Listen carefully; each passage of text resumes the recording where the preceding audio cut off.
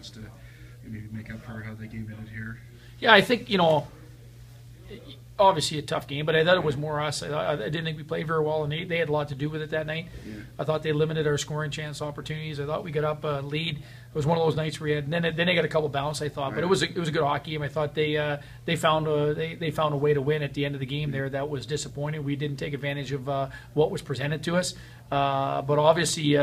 When in a league like this, a tight league and limited number of games, it's you want to get points against every team you play against. So Friday night's an important game for us as they took the first game to kind of control our own destiny with them. What do you think just the way they played since you saw them earlier in the year? I mean, they've been kind of a good run too.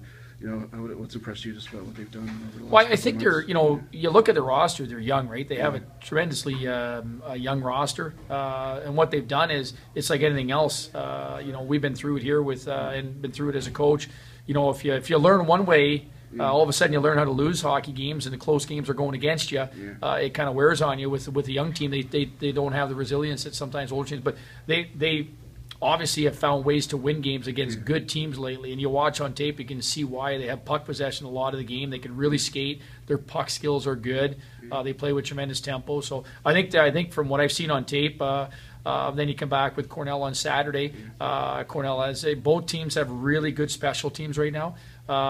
Both playing at a high level. Cornell has got some size, but they've got some high-end producers right now, over a point a game, and their power play is right there towards top of the country. So both teams present major hurdles for us. But you're going on the road with an opportunity to play in Cougar Rinks. We're excited about the opportunity.